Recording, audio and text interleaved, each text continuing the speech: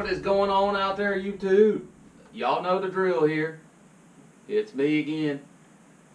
Coming back at you, going to talk about controlling water pressure at your house.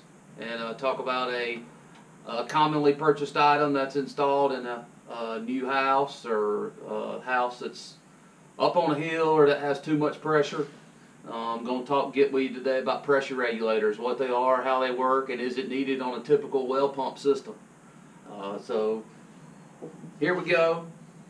This is a standard regulator here that's installed on those houses, and you know, I'm going to get into this more. Be sure to give us a thumbs up and smash the thumbs up symbol down there. It takes all about 2 seconds for us to do. Check that out. Sorry, I got sidetracked. But anyways, this is a typical regulator here. So what this does is you got your incoming pressure here, outgoing pressure here. You got this nut that you can adjust. Okay, this is typically installed on houses that have city water, where you know you may have, the city may be delivering 80 or 90 psi to your house, or 100, and obviously you may not want but 60 or 50. That's what these guys are for. Very common, very handy, very standard components. You can get them almost anywhere, and they work good. You know, obviously if you're up in the mountains or up on a hill, you know, it's going to be the other way. You're not going to have enough pressure to get you there. You're going to be looking at putting a booster pump in or something like that. Which leads me to my next point, and is, are these guys needed on a well system?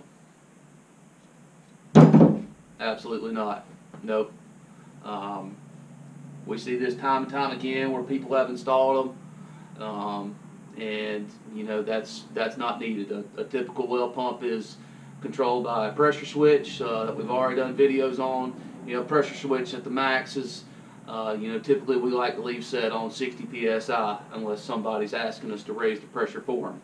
But 60 psi is, you know, well within the pressure rating of any kind of piping system or water heater, relief valve, whatever you have installed. Or we're going to do another video with you here coming up in the future about relief valves and are they needed. But you know, you don't need a regulator in line with your well pump if you've got a pressure switch that's going to cut off at 60 psi.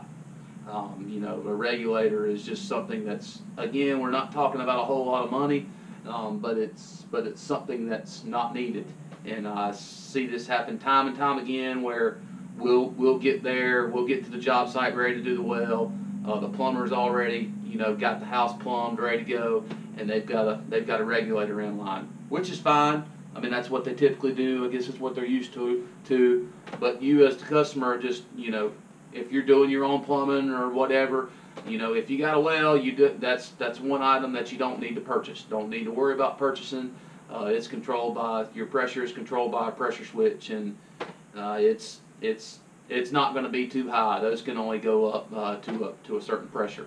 So, sorry, I didn't mean to mess with you here. I like these guys. They work good, but not needed at all. So don't worry about fooling with a regulator if you got a well. That's the message of this video. So thanks for watching. Be sure to subscribe to us down there in the bottom right-hand corner. Check us out at WendellWellServices.com. We'll keep on coming back at you with more videos. Thanks.